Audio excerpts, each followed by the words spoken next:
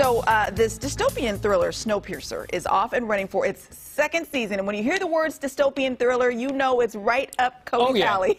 Standing by with two of the stars from the show. I sat in a room for 14 hours at Comic-Con. Remember Comic-Con when we could have fun? That? Just to see this panel, ladies and gentlemen. Joining us now, we have the lovely Mickey Sumner and Lena Hall joining us now. Before we get started, Lena, the last episode, you did a hauntingly beautiful performance of Portishead's, what was it, Glory Box? It took me 3 hours to watch that episode. I kept rewinding it over and over again. It was so beautiful. So beautiful. Oh, wow. Thank you.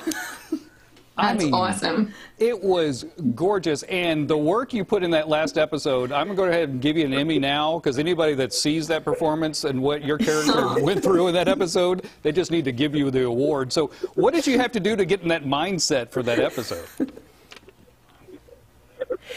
I listened to a lot of music. Mostly I listened to a beautiful aria called Dido's Lament, which is a hauntingly gorgeous aria. And for me, music takes me into a mindset that I need to be in, whether it's, you know, getting pumped to work out, or digging deep into my trauma and finding that those moments that really help push the storyline forward and get me into character and into the mindset. It was pretty tough.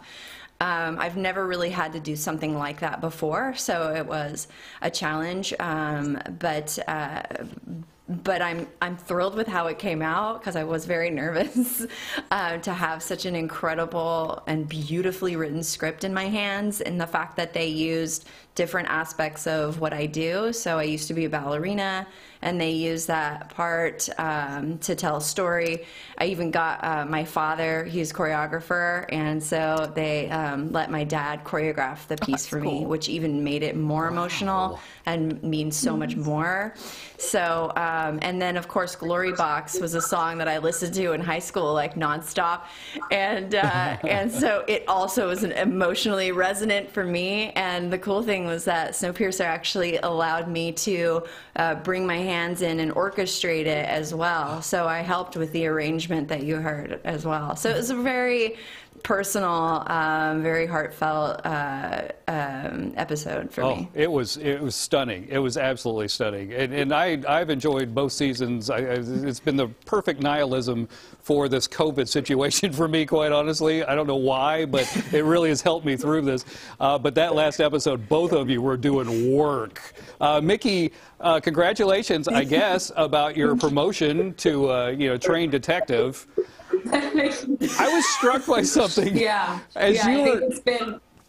I'm sorry, I didn't mean to interrupt you, but I was struck by something in the last episode. You had to get from one place to another on the train. How do you guys choreograph those moves? Because it's like tight little spaces. I mean, it's a train, for goodness sakes, and there's people everywhere, but you were like zipping through people. Is there somebody with like a, light sticks or something going, clear, go, go, go?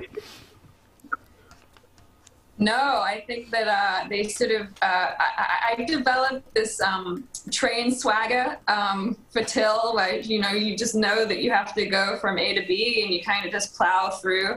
And we have an amazing camera team. I don't know how they do it, going down the corridors backwards, like with that heavy cameras, and they are really like the true geniuses on the train.